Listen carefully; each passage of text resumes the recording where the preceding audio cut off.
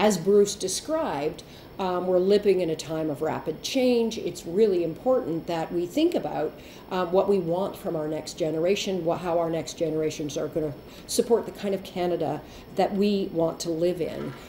So that's why we wanted to look at career and life planning in schools, to think about how our schools are supporting kids in those ways. And I think it's very important what Bruce Lawson said about